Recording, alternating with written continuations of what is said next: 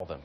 An update now to a consumer justice investigation that we brought you 2 weeks ago. A bill that would launch a formal investigation into why the Army gave away hundreds of military dogs has passed the House. Our Kristen talked to a North Texas soldier fighting to get reunited with his dog. She joins us now with more on what advocates are calling a victory here. Yeah, Gilmo, Ryan Henderson and hundreds of soldiers say they were never given the chance to adopt their military dogs because the Army adopted them out to agencies and families in North Carolina.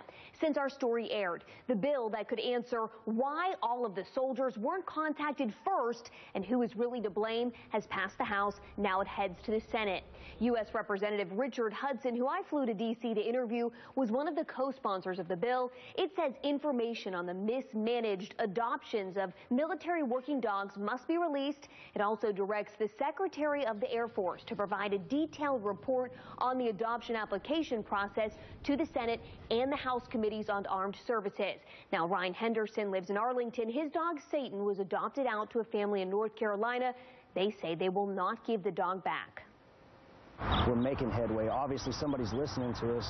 Somebody with some authority and the ability to maybe make things happen is listening to us. Why don't we turn it up a little bit more?